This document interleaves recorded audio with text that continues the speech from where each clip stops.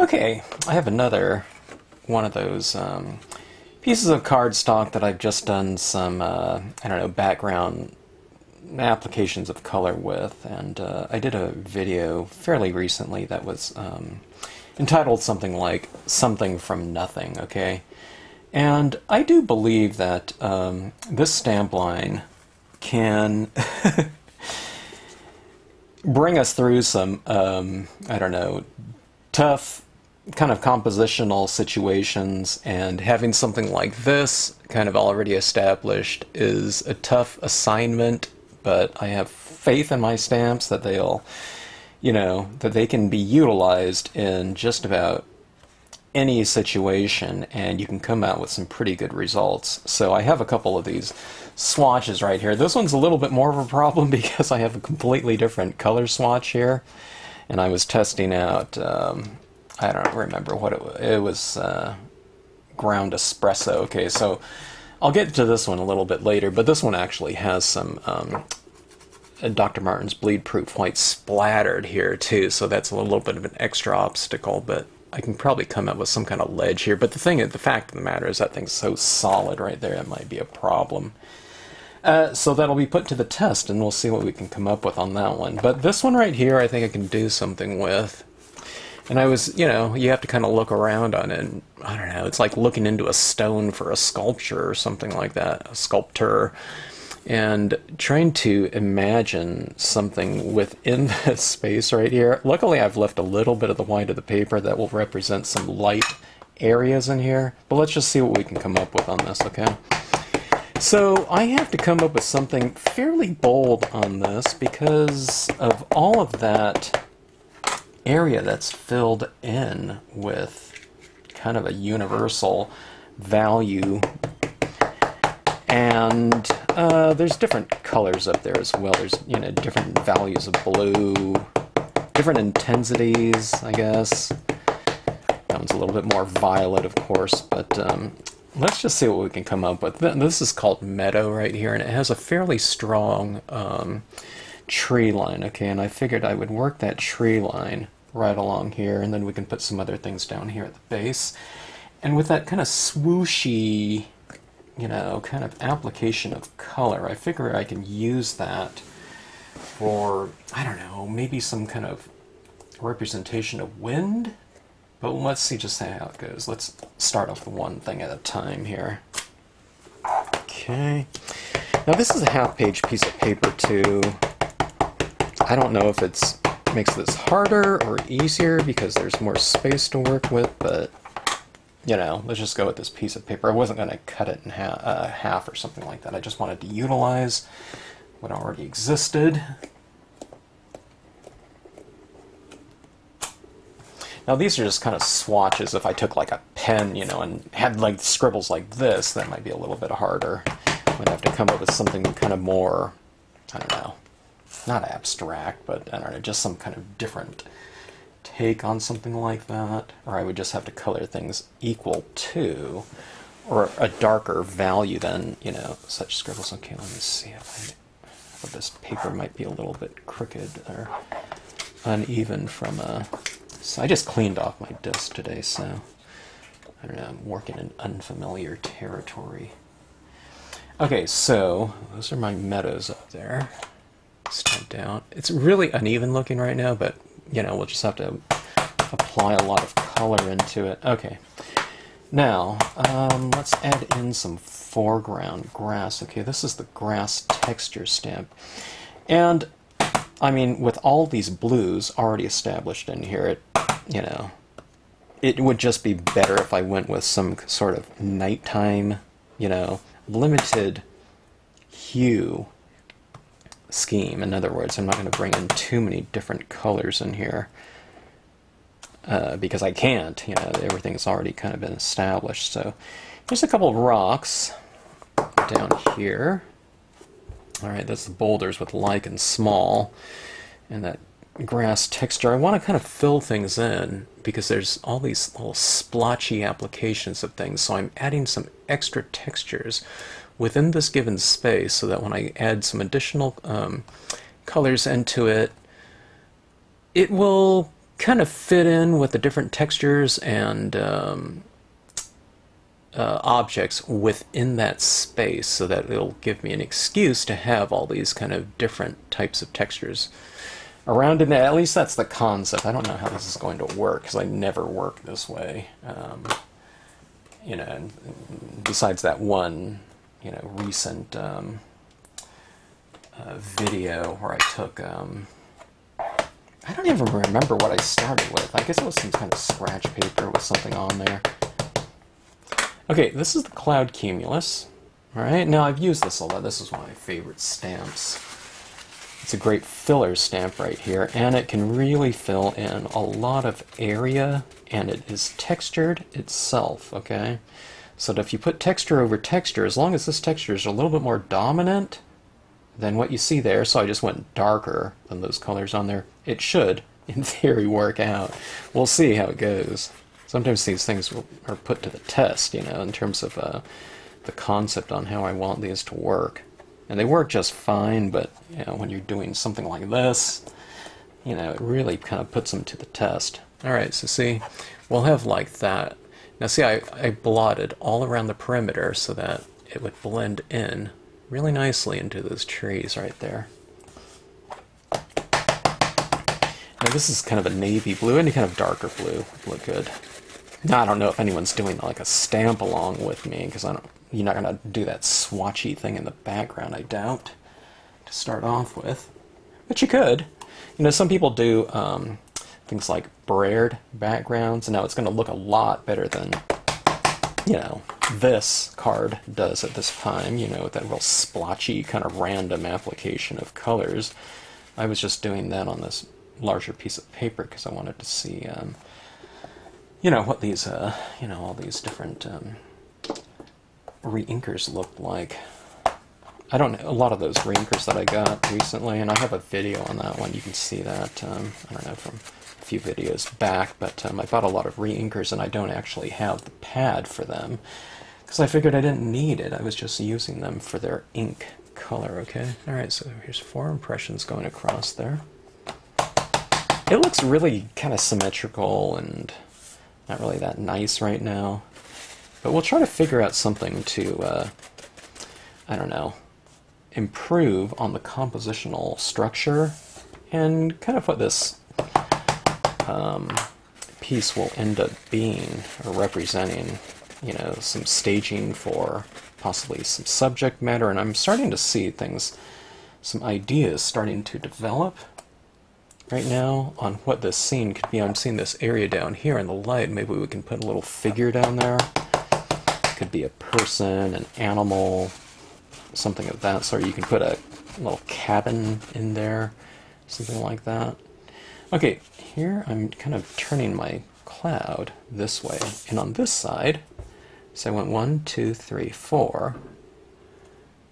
This one I went like this. It's really not great to go like a 90-degree angle, but that's almost at 90 degrees with my next impression. And this next one I went like that, so it is kind of 90 degrees, but just to show you that you can go pretty crazy with this cloud right here.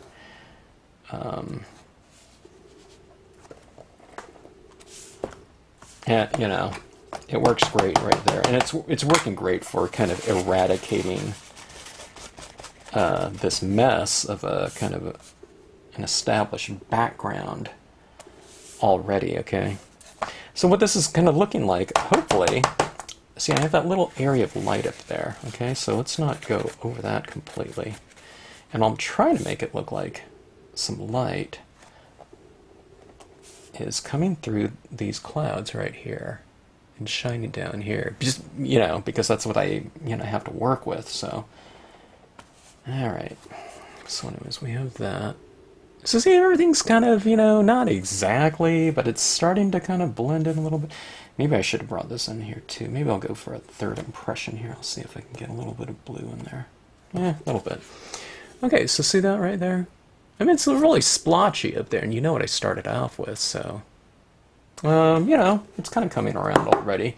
I think I can start to see, you know, what some of this will, I don't know if it's represent, but kind of what some of these parts will be established potentially as. Okay, so we have light from here. I usually don't like my light like right in the center, but at least this is a little bit off center right here. So maybe we'll put some additional branch or something coming around this way, you know, to, I don't know, kind of break it up into a little bit of a... we're going to try to crowbar in our rule of thirds type of thing into this as far as a compositional kind of format. Okay, so let's see here. We have a pretty big piece of paper. Now we've already established a lot of the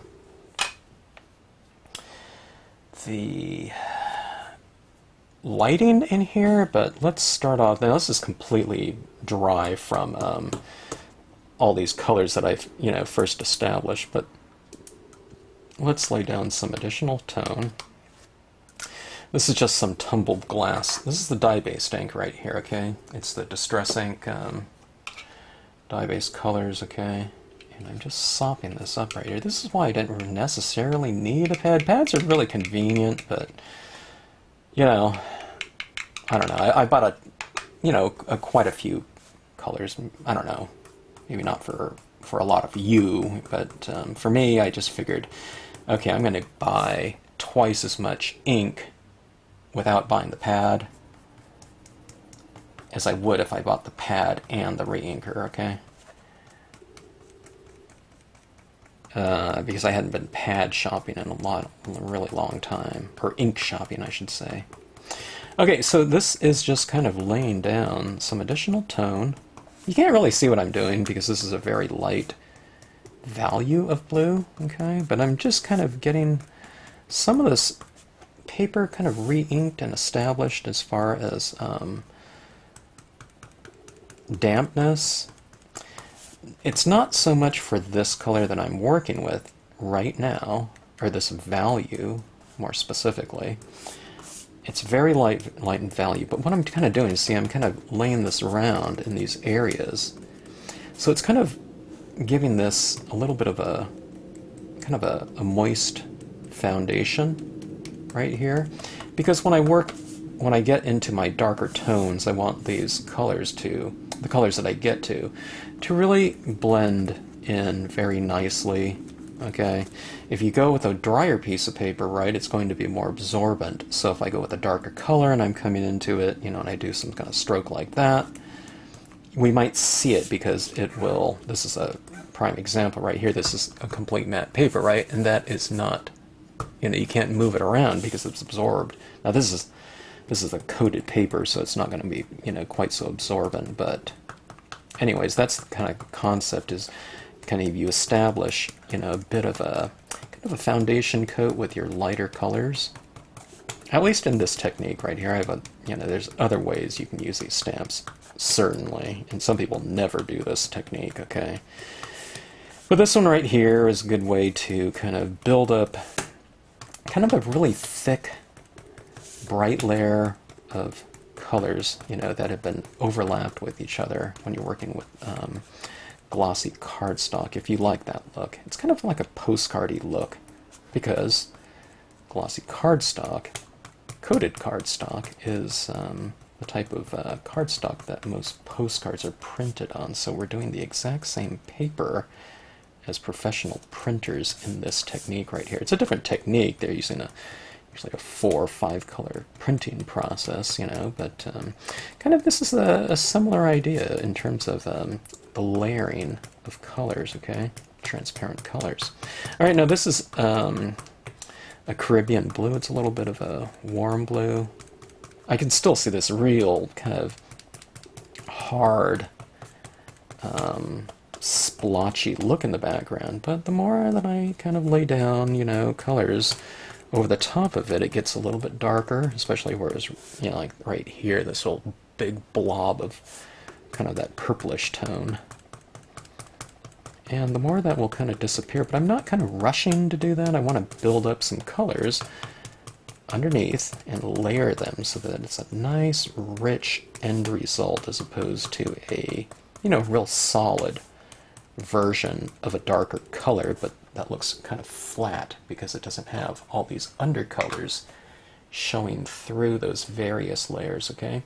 So what I used to do, is doing a little bit of a recap here, but whatever kind of brands of inks you use, you can do it in, you know, re-inker forms. You just kind of lay them out from light to dark. Let's say I didn't have any pads. I can use light, medium, then dark. You just work it through those values. You can see this one right here. This is light, medium, and darker, right? And if you have some intermediate tones, then you can just add those in here. You don't have to be brand specific. See, this color right here looks to be about, I don't know, about the same value as this, right? So you can use this in place of it or use it together with it. I can see this right here. And these companies are pretty good about, you know, indexing, you know, packaging their colors that, you know, are pretty close to the representation of that color of ink. So this one would go somewhere in between, like right here, right? So mix and match, you know, don't get caught up in using all the same brands of things or something like that. I mean, you certainly could, but you don't have to do that. All right, I try to mix and match all the time. You saw me use the that Distress Ink Tumbled Glass. I really think that's a fantastic blue. I really like this color right here, which is a Marvy light blue. It's very, very bright. Marvies are the, to me, I haven't seen any other company that matches the brightness of Marvy. In fact, the second one closest to it is probably half the intensity of Marvy. Not across every single color, but, you know, the vast majority of them. And it's not to say that I like everything super bright. I like some colors to be kind of more mellow and dull, so I can use those in conjunction with the super bright ones. I don't want everything to look all super, you know, like day glow colors, or, you know, like fluorescent blues and greens, you know, to represent grass or something like that. That's why it's nice to have kind of a range of both value and intensity when it comes to colors. So combinations are often a good way to go when you're doing whatever pieces you're doing, because when you have kind of a wide range of those two categories, the potentially richer the end result can appear. Dark to light, dull to bright, okay? Range, you know. Which doesn't mean contrast. It could be in contrast, but those are just the two ends. You want everything in between as well. Okay, so that was my dark blue. Now see, right now, I mean, it's still real blotchy out there. That's not really bothering me, you know. I mean, I'm going to try to blend it in for the sake of this video right here, you know, in terms of, you know, trying to eradicate kind of the weaknesses of my starting point, which was really hard, definitive applications of, I don't know, random applications of color, okay? So, this is blue right here. It's pretty dark. I don't like this compositionally yet, but we'll add in some other foreground elements in here, so that is to come. You can barely see me applying this, but that is kind of nice because I can go like this, see? And that just blends in perfectly fine and easy. There's no worries about color blending. Now here's what you have to do though. When you get into these darker tones, don't do that, you know, right in the lightest areas, because those lightest areas have no ink, right? Or very little ink, like right in there. I can do this in the darker areas because there's so much ink around there, okay? So, when you get into your darker tones, just put on the brakes a little bit and don't go into your lighter areas with those colors. If you deem, oh, you know, and I should have used a little bit more color in there, or that's too anemic looking, go in with your lighter version of something like maybe, I don't know, this is like a nighttime scene here, probably, right? Because it's all kind of this bluish tone, but maybe I want a little bit of a light green, but don't come into there with like a Christmas green or something like that. Come in with like a very pale, anemic light green or something like that first, okay?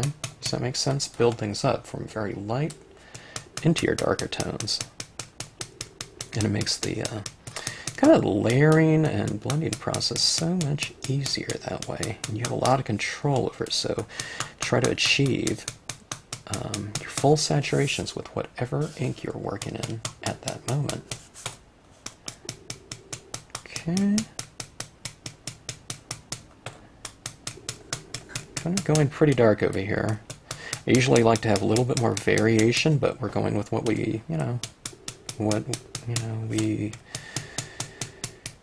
we're given in this case, okay? Which is a really kind of nasty foundation to work with. Okay, Prussian blue. Prussian blue. Gosh, if you watch these videos, you must get tired of me saying the exact same thing over and over again, but Prussian blue is a really dark blue from Marvy. It's one of the darkest blues, and it can really penetrate the ink that is kind of laying on this paper right now. I don't know why. The viscosity is like a lot thinner for some reason.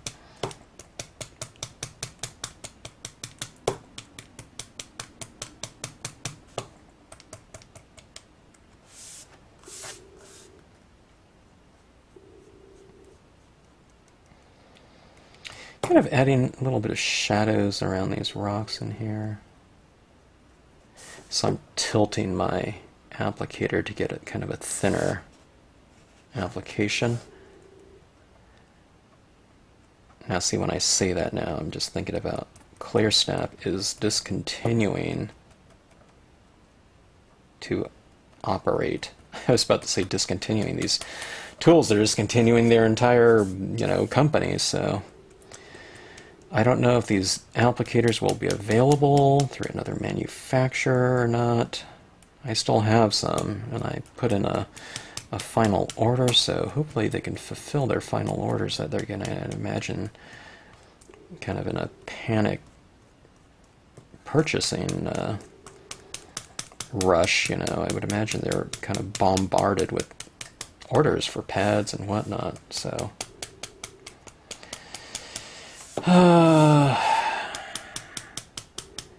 I'll find something else to work with, although these tips right here can really last a long time. But I do believe in making do and, utilizing what we can get. But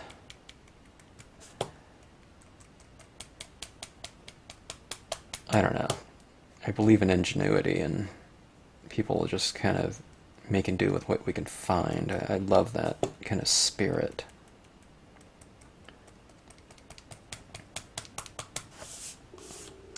Okay, do you see this? It's starting to kind of mellow. I don't really see a clear indication of kind of my initial foundation that I was working in at this point in time. It seems to be kind of eradicated for the most part.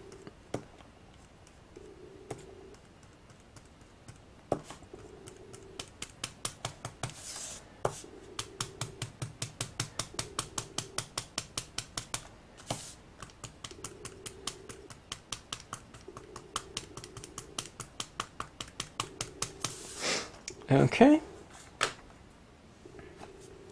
Let's go with the darker impression of this. Okay, do you see that? Where I stamped those clouds in the dark blue. So this cloud out here is the same color as this one out here in terms of the impression. It doesn't look like it though, does it? Because I've colored in this one more. But out here, where I've used a lot of that same blue, or a darker blue than the blue that I stamped this out in, you can't really see it as much. So what we can do is we can go back to our image here,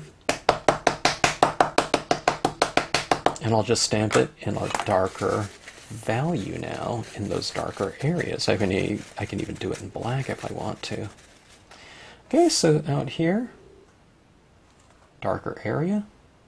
Let's go with a darker impression, and let's see if it transfers on there. Sometimes, even though I say that that Prussian blue can penetrate and whatnot, let's see how it does in an actual impression too. Yeah, it's a little bit darker. See right down here.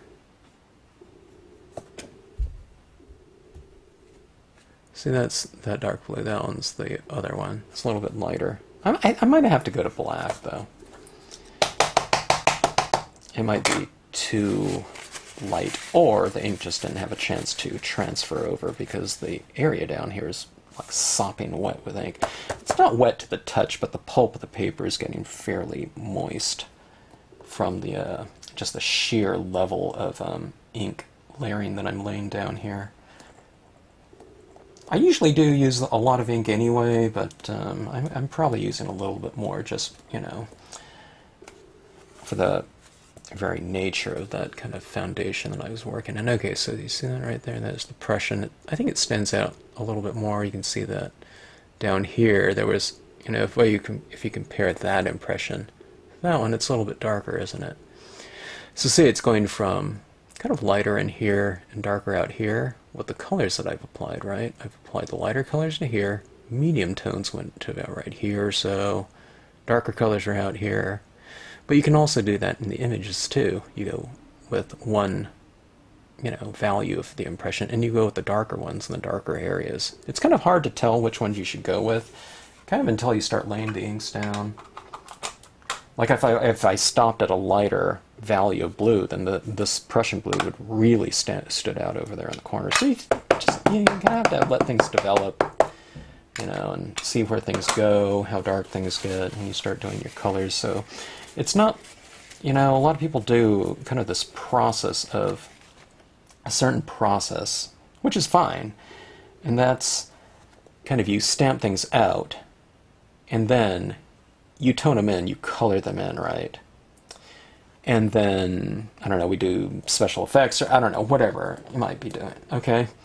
But at no point in time can you not, you know, stamp out other types of images. It could be more of a little bit more of a circular process. You can stamp, color, you know. I don't know if that's a circular process, but one that's kind of oscillating back and forth too. Just depending on what's happening within your scene, so you're kind of responding to it and not being, you know, held to a certain type of process. Okay, so here's some black around the edges there. See that? That had a little bit more depth. And I don't like that as is, so what I'll do is I'll bring in some black and kind of blend that in a little bit more. Okay, so here we go.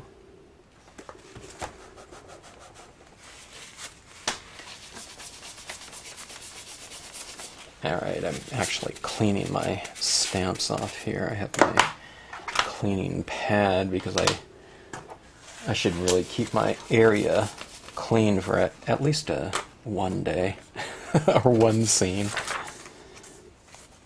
You know what I'm talking about too. You know, when we clean our space and then we you know, sit down and do one project, and our desk looks like, you know, like it did, you know, before we started cleaning after doing one, you know, one card or something like that. Okay, so this is just kind of blending that on a little bit more, and I'm going in with the black. Since I stamped out objects in black, I believe that using that same color, or whatever your darkest color is, going in and blending in with that same tone, kind of brings everything together.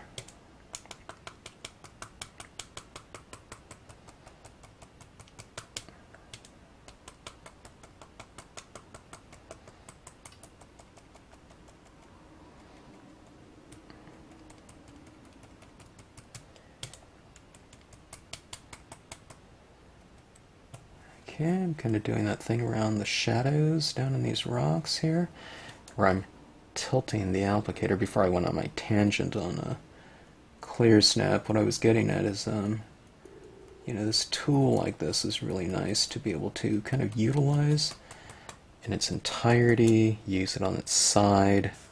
It's very comfortable in the hand. It's like holding a pen, you know, you hold it like you use a pencil or something like that. You can use it, you know, very delicately like this with a kind of a drier bit of ink on it. And these types of tools were meant to be used in a certain way because they're made for, you know, like handles, then they're made for wet media, okay? I do like other types of applications too, and it goes back to that spirit of kind of utilizing things and making do or creating new uses for existing things. And what I'm getting at is things like makeup brushes. I love them in terms of, and I love that people are using them too, and they're very inexpensive. But makeup wedges or something like that, they're not really made for like wet media, but you can use it that way, but it's just not ideal for it. They're used for kind of dry media, right? You're not putting slathered applications of like wet, you know, water-based things on, you know, someone's foundation or something like that. But I do like them though for the variety that they can bring into a given scene, or, you know, whatever you're doing, a given card or whatnot.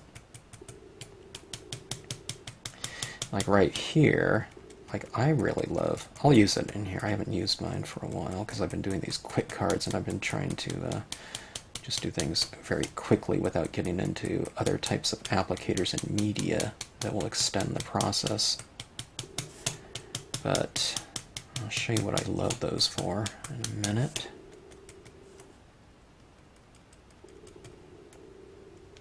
Okay, but see what this is doing? I'm kind of putting a little bit of shadow right at the base of all of my objects in here.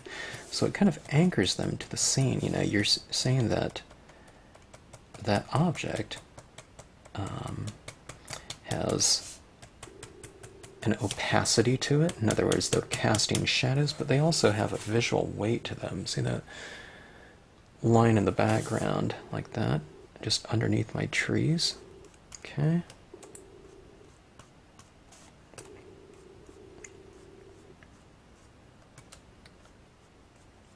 I like my kind of area a little bit more kind of irregular, so that's why I like putting these kind of streaks into it like so. Doesn't it kind of have that kind of hazier look? Plus it's helping me to again get rid of kind of that, kind of obliterate that, I don't know, that foundation of you know, swatches that were down there. Okay, but this tool works just fine for this, what I'm doing right here, but you know, these types of tools like this are really great too. For, you get that in there like that, and this is a really fantastic, very light application, you know, where you can really lay down a very delicate application of whatever color you're doing this with. This one just happens to be one of the darker colors. And one of the things too about like a sponge applicator, so sometimes when you're dabbing this down, or if you're dragging it, when this page gets pretty wet, and they do get pretty saturated with ink if you use as much as I do, sometimes when you're doing a swatch like that or a swipe, you're almost removing ink because it's so wet in the pulp of the paper, it's achieved kind of a super saturation. So doing something like this, you're building up these little micro applications of ink on your paper, okay? So it's just hitting it like that as opposed to kind of wiping it up, and it's this type of hair, this acrylic, you know, this hair or whatever, this plasticine type of hair. These aren't natural hairs, I take it. They're just transferring the ink off of it, so there's no absorption, so I can really get a nice kind of vignette like this right here. And I can go really dark, and I can go really quite delicate too. Now, I wouldn't want to do this for all those blues. This, like here, doing that like that, I mean, you can do kind of a swirly thing too, but it just doesn't build up as much like that because you get that wipe off type of process like that. Maybe not on a matte, card paper, but on a glossy cardstock it does after several layers. But this really gives me a really great buildup of ink for that nice strong silhouette, or vignette, I should say. Okay, so there we go with that. We kind of have a nice stage for kind of whatever subject matter we want to put in here. So, staging, dramatic lighting, and whatnot. What I always say is it's kind of fun to kind of create staging in here for whatever subject matter we want to place within this given space, and that'll give, brings a lot of drama into the scene. Okay, now I didn't pull out a bunch of other stamps because I had no idea what this was going to look like. I mean, I had kind of an idea, a very general idea, but looking at it now, I'm thinking about some taller spaces. I don't like how this is like 50-50 right here. Okay, I need some objects to kind of come in here in the foreground just to kind of break up this, super monotonous, space right here. So let me go grab some stamps and I'll try to figure out some things that'll work. I want some things with some height in here. I think I might want to go with some textures and whatnot. And we'll try to find something that'll work right in here. So let me do that right now and I shall be right back. Okay, I think I found some pretty good solutions for this piece. I'm going to add in some different trees into this landscape, and we'll do them in a couple different types of ink. Okay, we'll do them in okay, I was going to do this in black in the background in a black dye base, but I think I'll use that Prussian blue. I think the Prussian blue will stand out against that background just fine. And when you do, when you utilize value within a given space, you can create depth and atmosphere that way. When you have kind of darker objects and lighter objects, you're saying that those objects kind of in the distance are farther away because they're lighter, and objects, light hits something in the distance and it's coming back to your eye, but it's being broken up, that light is being broken up with all the different atmospheric things, dust and moisture in the air and whatnot. So things that are farther away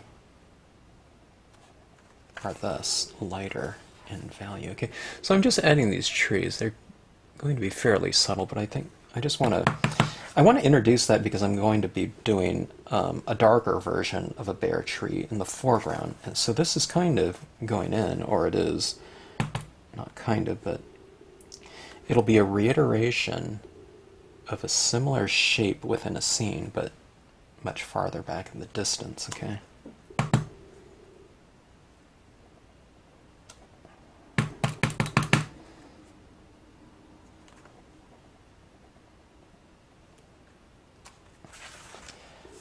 Okay, see that? I've kind of grouped them a little bit. There's a much bigger one over there. It kind of disappears. Okay, so we have those little ones back there. Maybe we can go for one more. Okay, I'm not masking off the trees. I'm just kind of masking the rocks. The trees are black, so putting dark blue over black, that black will still look as though it's closer to us just because it is darker. Okay, so there's a few little, they're really subtle. I don't know, it's one of those little micro kind of details that, I don't know if we needed, but I'm trying to make, I don't know, what do they say it, what's that saying? Pearls, or, I can't remember. We want to make this scene look really good, because of what we started off with, especially. Okay, Alright, now... I'm trying to figure out where this... I don't want this to go right over that tree right there, because it's so dark, so I'm trying to position this where I'm not obscuring everything out completely. Okay, let's hold on that one too, because I was thinking, one of the things I was thinking about when I was looking at this is I think I could use a little bit more warmth in there. And I think I have the perfect color for that, if I could find it here. And that is the peeled paint. Green. Alright. Real earthy green. Kind of an aged green as all the Distress Ink colors are kind of based around. Why is that black there? I might have tapped some black in there from a previous scene. Okay. Alright, there we go. That's much cleaner. Okay, so I'm going on with a different hue and temperature. Let me blot some of this off. Okay, so I'm not putting in anything too intense right immediately, so I can kind of gauge it. Alright. In fact, that's even a little bit too bright there. I want something a little bit more dull. Okay, something like that.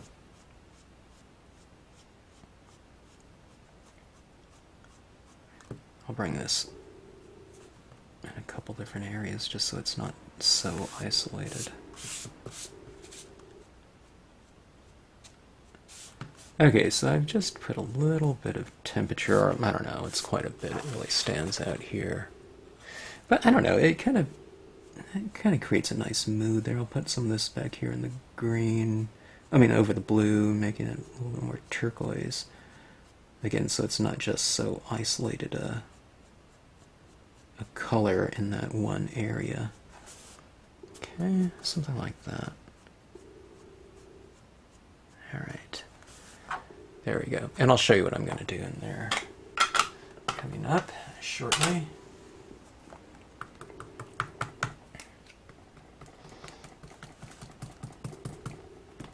Okay. Or should I do it now? Well, let's go ahead and go with that foreground. Okay. Going back to this here. The thing is, I usually don't take so long with, in terms of my object placement, but it's just that I was working around that, kind of those given parameters, so I went really dark in some of these areas just to kind of really obscure kind of what was happening on the paper before I even started the scene, or before I even thought to use it. That was just a piece of paper that I would normally toss out, but I thought doing this type of lesson, is a pretty good example of, kind of just going with whatever exists, and it can be something really quite extreme and kind of horrific looking. This one really looks crazy. But just kind of staying with it. It doesn't mean that through this entire process, when I'm doing cards, I definitely have faith that something's going to come out. I'm just trying to concentrate in the moment. But sometimes I'm thinking ahead, I'm human. I'm thinking like anyone. Thinking, my guy, I don't know if this is going to come out, There's always that kind of question, but I do have faith that by the time I get to the end results and I'm putting in these foreground stamps, everything kind of comes together, and it almost always does. I can't remember a time when it really didn't, as long as I stuck with it and worked with it. I don't know. It just always comes about. And it might mean taking things and just going darker and darker and darker, If I don't really like I didn't like that big old swatch that was down there in the corner, for sure, That was a real kind of obstruction. But, I just darken it up a little bit. You can kind of obscure things a little bit, or you can direct your eye to go where you want your viewer's eye to go, and kind of I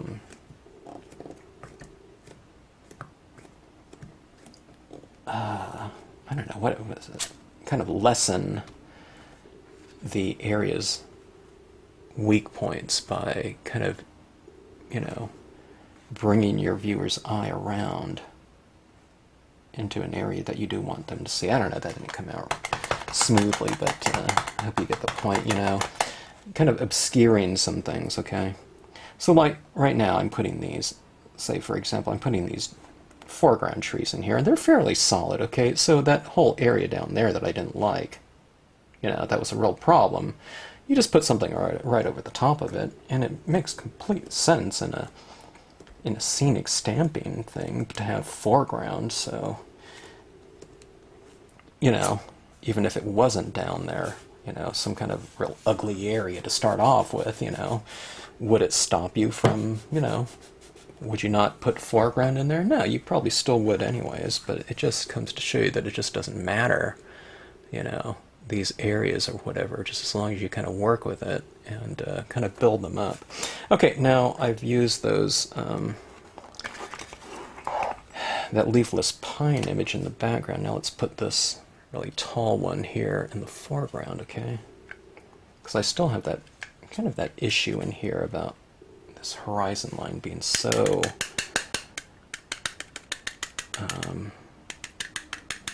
even, you know, in terms of like 50%, you know, that you've heard of a rule of thirds.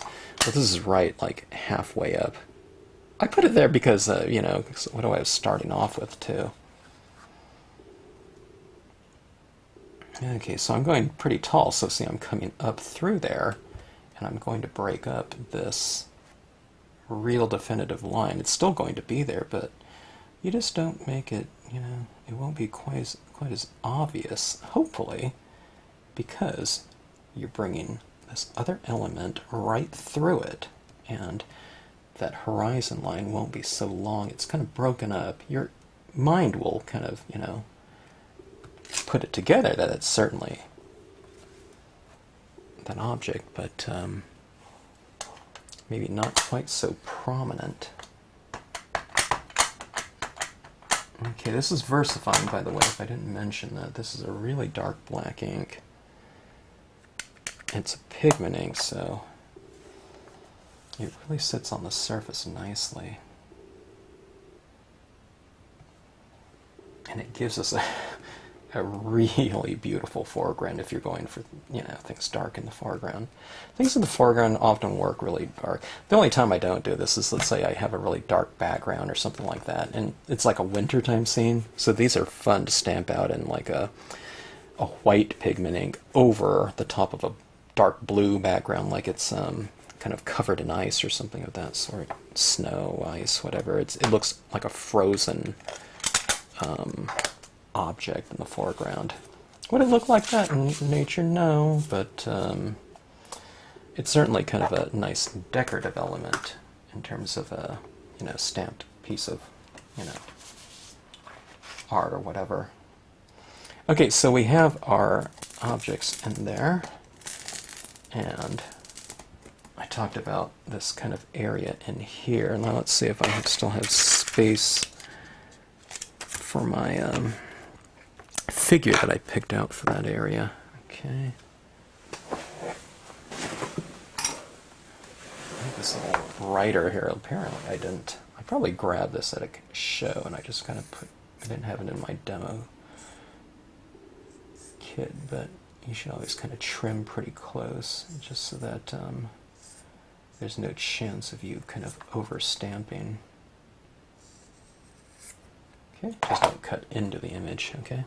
Alright, so we have this little writer, and I thought she would be perfect in that area if I can get her to fit in that little given space. Alright. These are my blocks covered with tack and peel. Tack apostrophe N peel. Gosh, they're right in my mind. I was thinking, okay, that's Tsukineko. That's not Clear Snap that makes that, so... Okay, so there she is right there. Okay. That almost looks black. That's my Prussian blue, it's so dark. Okay, now I'm not going to do this one in the Versifying. I think I'm going to do it in the Marby, just so it's a little bit lighter, because she's farther away. I'm wiping off her feet a little bit too. Well, not hers, the horse's feet, okay, so that they don't stamp out quite so dark. And I want it to, well, I guess I can go a little bit dark. Let me take off a little bit less. Down there I don't have too much grass texture, so I'm just going to wipe out the bottom a little bit so that it looks like the horse is kind of walking in the grass.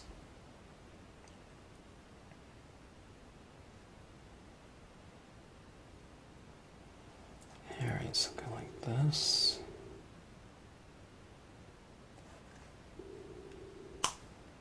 Okay. So that kind of dynamic between light source and reflected light. It's just a really narrow kind of spotlight down there. But doesn't that kind of create a strong dynamic right there?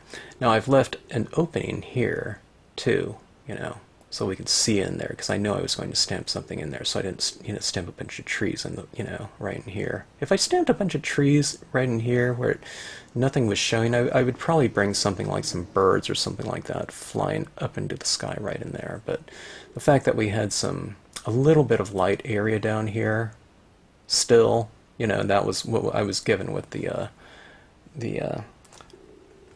that background, that scratch paper, you know. There was a little bit of light area down here and light up there, so I just retained those two spaces right here.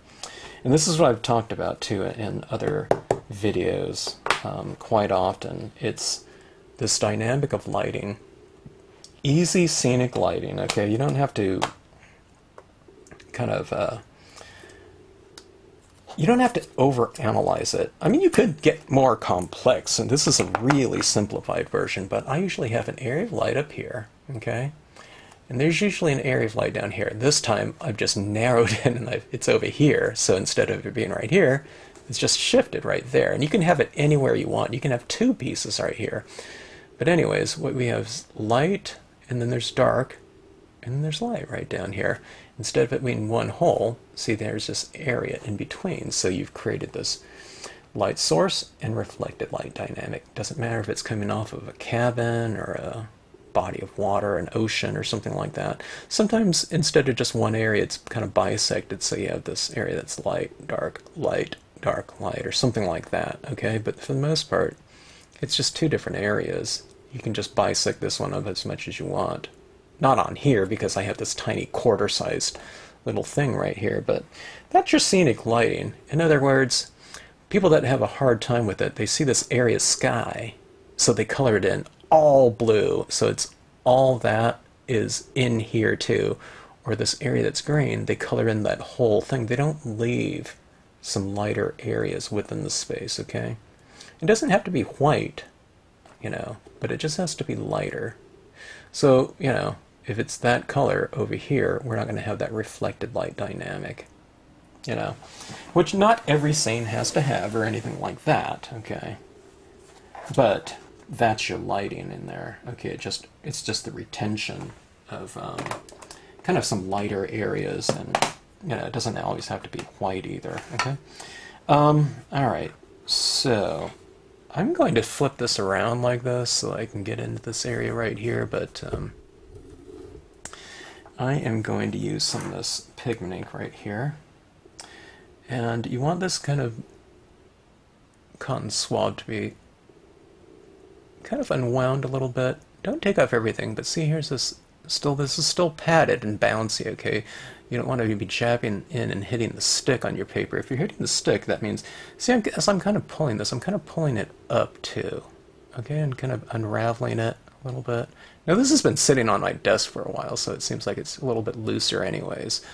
But when it's a little bit tighter, you just kind of pull it off a little bit like this. I'm pulling it up this way a little bit, and then making it soft, okay? See, I'm kind of smashing it down a little bit. Someone asked about this, and I know what they're talking about too, because I get it too, if I'm not careful. And they were hitting the stick part of this, you know, which means they've unraveled it too much, and then they're hitting it too hard, okay? So see, it's right here. This is perfect right here. if you want a soft application, we want a soft applicator, right? Not the hardness of the stick. Okay, so right here, I'm just lightly dabbing it in. Okay, getting a pretty good coverage of it. Okay, now watch this here too. I have this black piece of paper, so you can see what's kind of going on here. Now there's a lot of ink on this. Okay, so it's, see that kind of blob right there? A little bit too close to focus in, but here. Watch if I do that hard. It's still a blob, right? But see this lighter touch right here? Watch this right here. See that? Watch this with one tap. Barely anything, right? That's what you want to do, but see, here's what I'm doing. One tap left that, but, I don't know, 10 or 12 taps leaves that, right? You don't want to get that with one tap, because that means you wouldn't like that. Okay? And really smashed it down. So it's just like this little bit. Imagine you're applying makeup to, you know, it's Halloween and it's a child's face that you're applying their makeup onto, okay, and you put it on their eye or something like that, or above their eye, okay, not on their eyeball, but over their eye or something like that. That's about the touch you want, okay?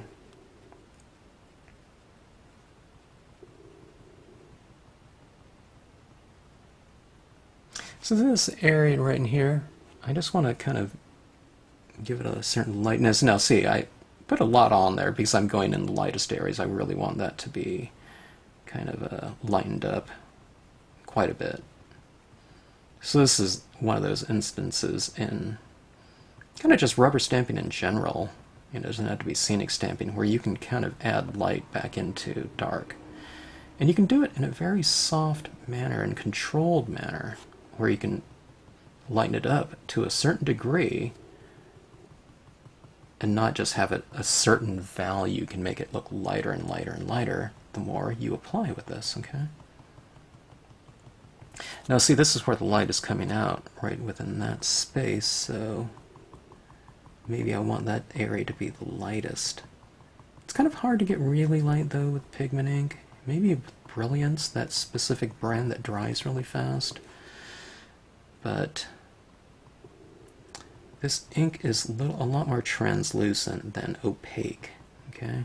If I stamp something out in like a black matte paper, it might look pretty light, but still you're going to get some of that black usually showing through, at least with all the different pigment inks that I've tried. I haven't really come across one that's really opaque. But that works to our advantage because we can really control the amount that we apply and how it looks, okay? Alright, so let's come in here a little bit more. See that? It's really blobby right there. But what I'll do is I'll just kind of take this. Nah, actually, that's too much. I went extreme. This pad that I'm working with is really quite new, relatively speaking. Okay, now, but see, I just switched it around to my side that didn't have ink on it. And I'm just tapping, and that tapping is removing some ink. So this one that has a lot of ink is applying. Let me go a little bit lighter. Okay, when I move into the darker areas. Okay. And the ultimate tool for this type of process, just tapping your finger down there if you need to remove some.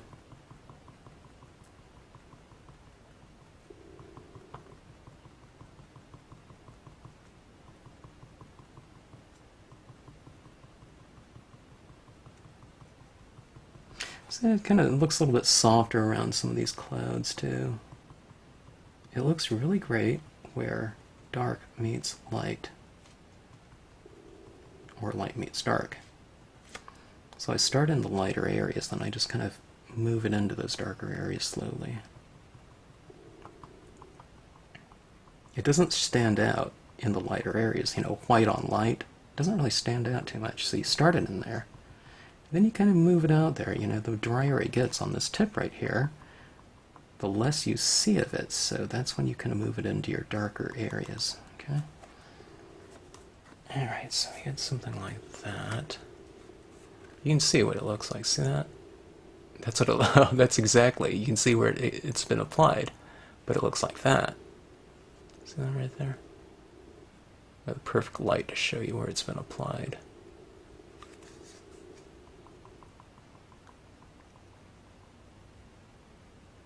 It just kind of makes the clouds look a little bit softer.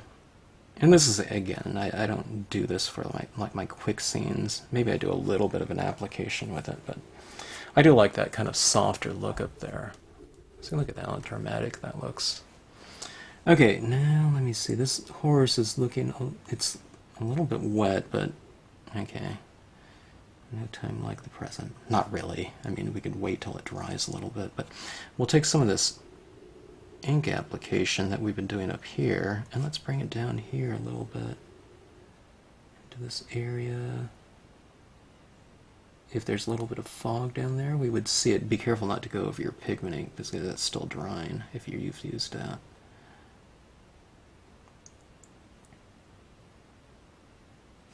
See, if there's some fog showing anywhere in the scene, it would be where the light is hitting it, right?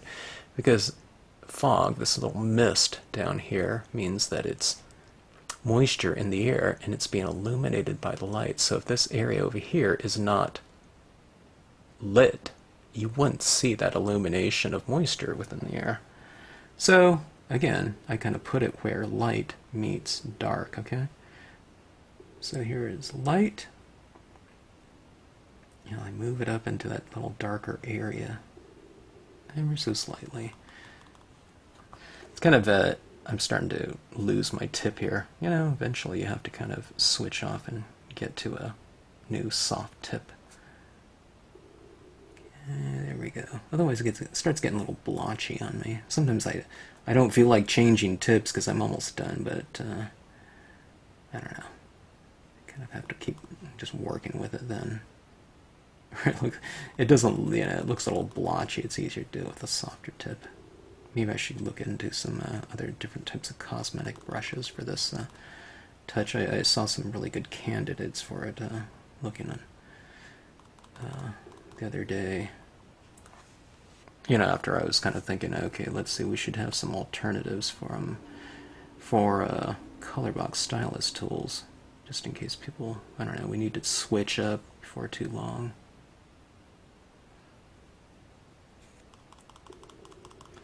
Okay.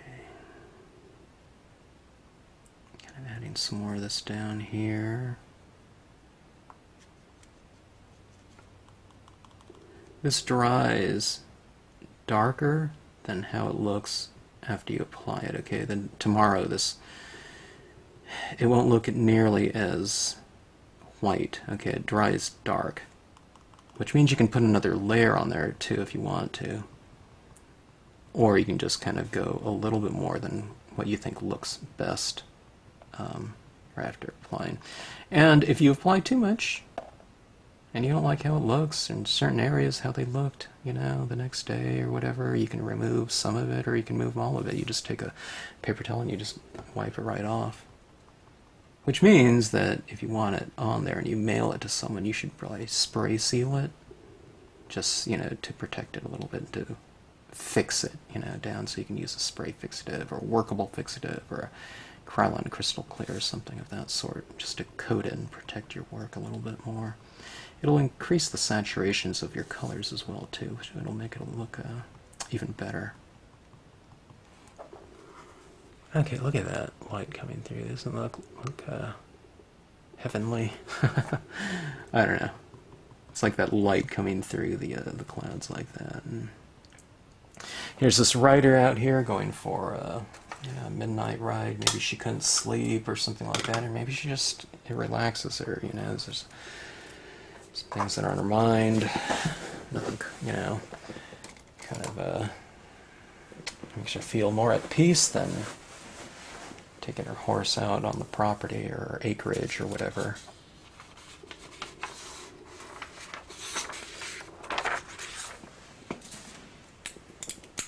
Okay. White paint, white gel pen. I still say white paint pen after kind of probably, I don't know, 15 or 20 years of really not using them much anymore, if at all.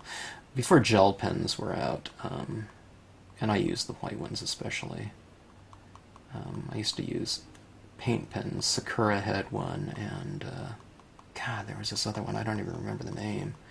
But it was more along those lines of those pens that are still out there in the metallics, and I believe those white paint pens are still out there too. The types that have that little ball bearing in there, so when you shake it, it's really shaking things up inside the pen. But anyways, I'm adding in these little highlights down here. Maybe those are wildflowers that she's kind of riding through. Okay. And I think it's just kind of it adds a little bit of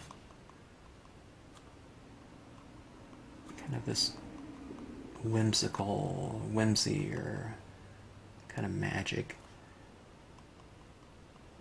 into the scene. So this is like little pearly everlasting or something like that, being illuminated by the by that moonlight, I'm guessing, coming through the clouds. Okay, but let's take a look too at some of these rocks. Okay, the lighting is coming from above. So see these rocks here? In the designs themselves, I have created these rocks to be lighter on the top side surfaces of them. So in shading, I shade the bottom part of it, but on highlighting, I put a few little dots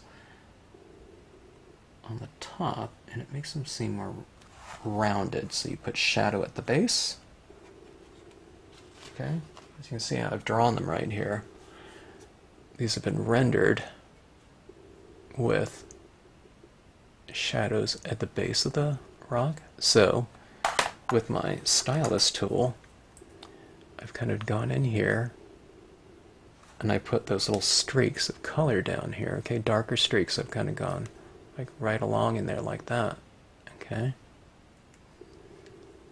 but on the top sides of them, see how they're lit like that? You put a few little highlights on the top, so you go dark on the bottom, light on the top. Does that make sense? And that makes these rocks seem a little bit more dimensional. See those little highlights on the top like that? So you hold it out like that, and you have this kind of more three-dimensional looking object. Everything's two-dimensional on here, of course, but visually it can look a little bit more three-dimensional. The darker a rock is, like it's in the shadows, you just don't use as many dots, or if any at all, because you're seeing that light isn't hitting in those areas, okay? You see how that kind of brings those little rocks to life a little bit. See that like that? See, those rocks I left a little bit lighter, so I didn't darken them. I put a medium tone on there, but a few little highlights on it like that. See those little dots down here. You can use blue, whatever colors you want to.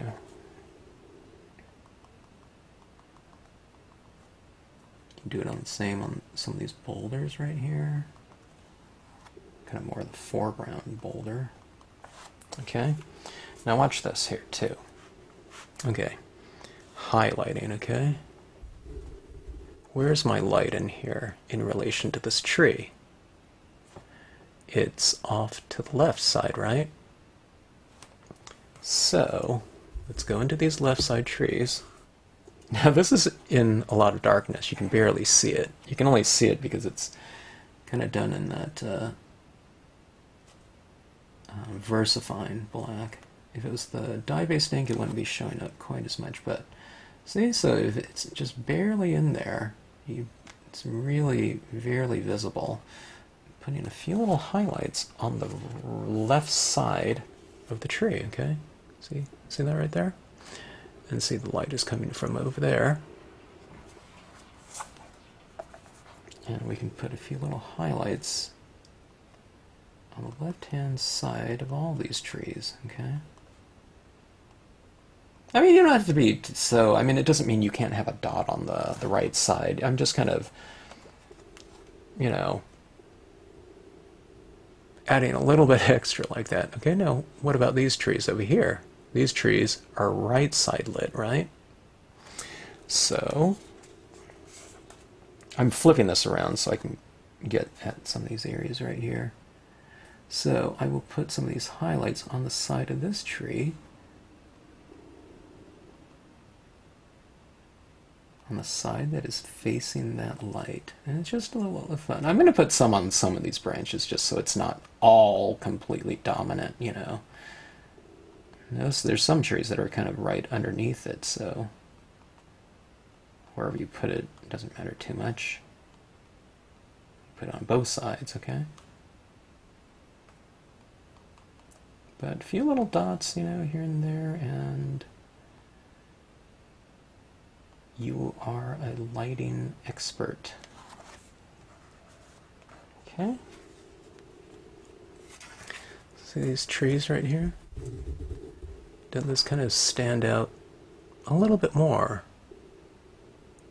from a three-dimensional aspect? Okay. I don't like this area right here. I'm going to come in with some extra grass down in here, okay? Yeah, maybe that's too big. Maybe I'll come in with a smaller one. This is my reeds stamp right here. I just want some of this grass down here.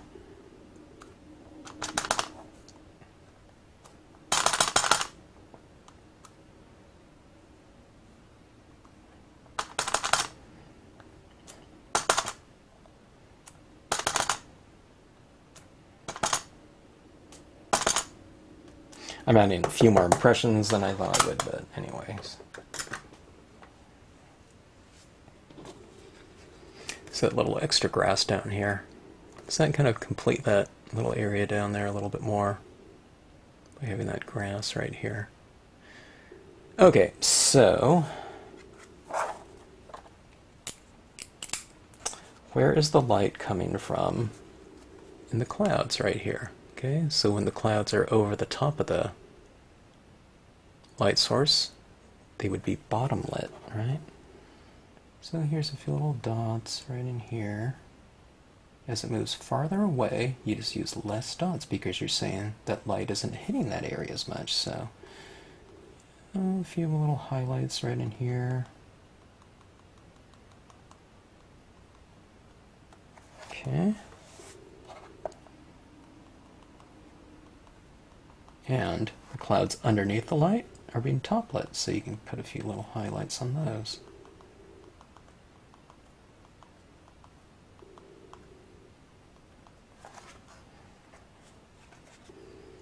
See that right there? It looks kind of weird when you look at it really close. But this is kind of viewing it from arm's distance. It's a lot more subtle. Like you can see those little highlights on those trees, right? But it doesn't look like, you know, like that, you know, when you look at it at, you know, standard viewing distance. Okay, so I think that is it. And I don't know, you can tell me, you know. You know, did we take kind of something? I don't know if it's something from nothing, but it's, I think it's something from, I don't know, ugly or whatever.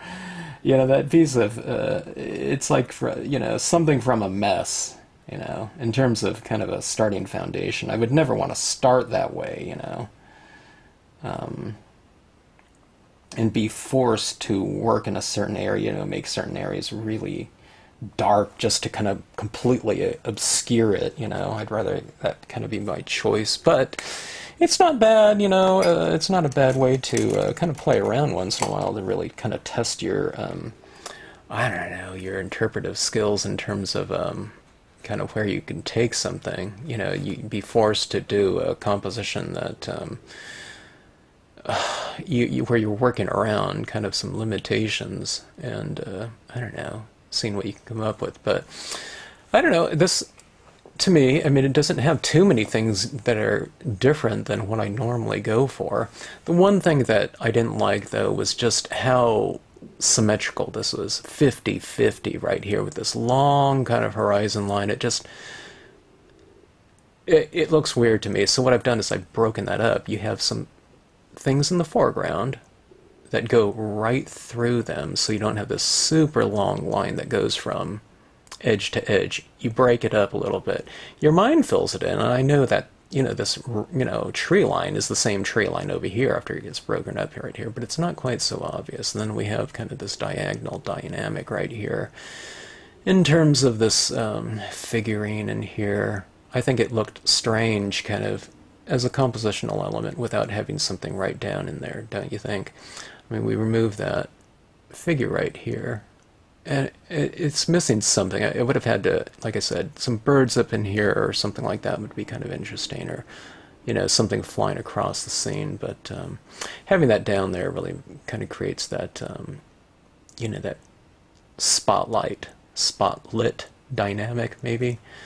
And I've done other videos on that, and how to, you know, spotlighting your subject matters and whatnot. And this one really looks like a hard spotlight because of this area of light right here is so small, and then it kind of matches up with that area right there. On here we have this kind of more expansive kind of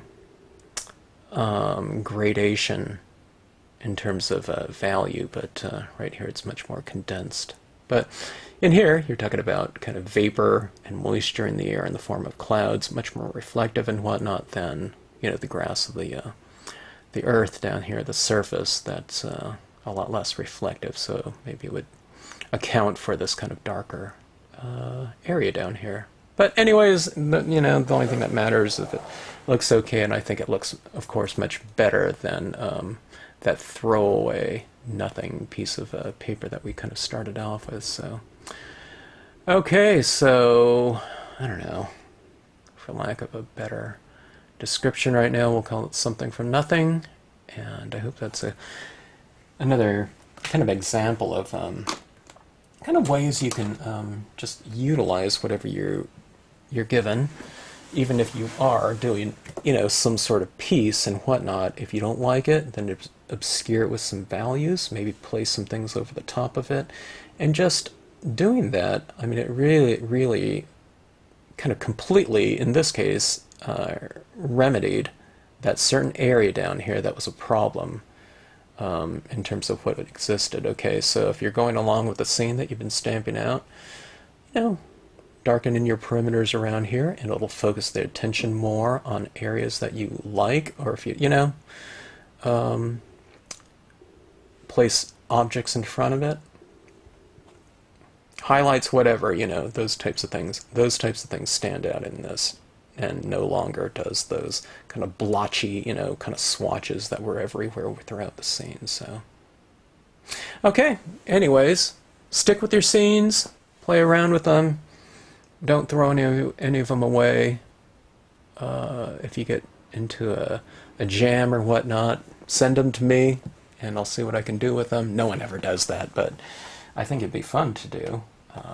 And just I can show you some remedies and whatnot, you know, that you can do on your, I don't know, mistakes. Or you can just kind of follow this lesson and just kind of keep working with it and see what comes out. Sometimes the best scenes that you'll come up with are the ones that you had to kind of really, you know, apply yourself and try to figure out solutions. You come up with the best techniques that way sometimes, or new ones at least, in how to remedy a certain situation to get a scene looking kind of acceptable in the end result, if not even better than you originally had hoped for.